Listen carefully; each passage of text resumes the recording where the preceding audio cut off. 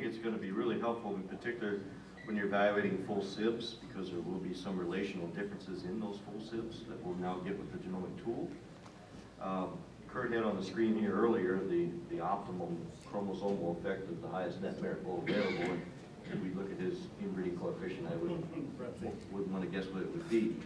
But at the same time, if indeed that animal evolved and was different from the population by some genetic line of some sort, those animals have value. So maybe there is a need to look at genetic lines and maintaining genetic lines to help us create some, if you want to use the term, outcross options down the road. So when we're looking at GFI, we're looking at it predominantly when you're looking at full SIBs.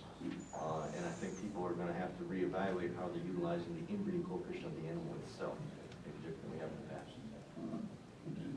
Jason?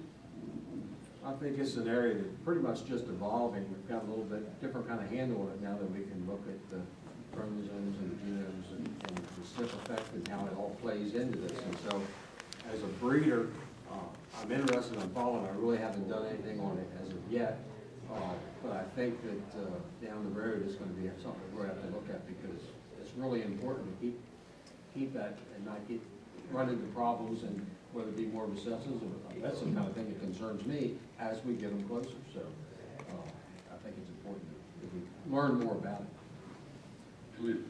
No doubt about it, these are coming to be very useful tools.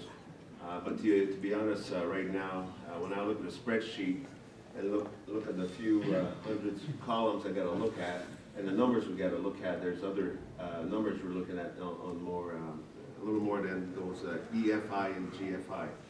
Although to comment in general about inbreeding, I think the event of genomic will do a good job. It can do both, increase or decrease.